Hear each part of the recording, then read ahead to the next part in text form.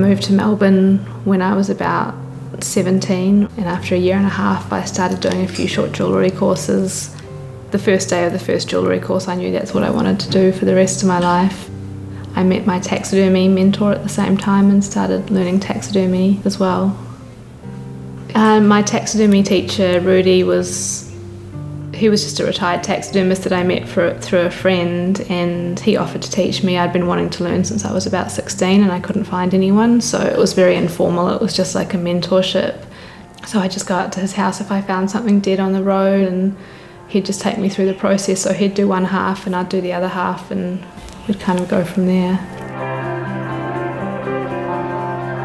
I'm a vegan, so I only use animals that have died of natural causes, so mainly small birds and mice.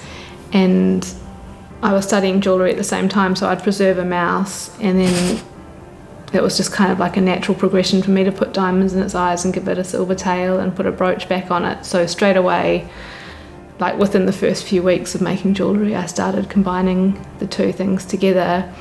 And then I think in about 2007, I had a show at Craft Victoria, and that's when I kind of flipped it around and I started making taxidermy sculptures and adding jewellery components.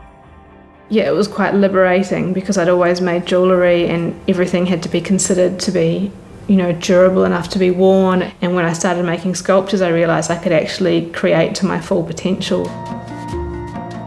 I'm quite inspired by the Victorian era, and the Victorians were very big into mourning. It was quite fashionable, so when a loved one died, they would take a lock of hair and they would turn it into a piece of jewellery, or they would have, you know, lockets with photos, and they liked to carry reminders around with them, and I really like that sentimentality. I get people coming to me wanting me to do stuff with ashes of deceased loved ones, hair. Occasionally, you know, people come with their children's teeth. They all kind of, you know, in my eyes, it can be done in a memorial sense, but also in a kind of amuletic or talismanic way as well, I guess, when they're, you know, using children's teeth and that sort of thing, when it's not about them dying, but it's symbolising a phase of their life that's over.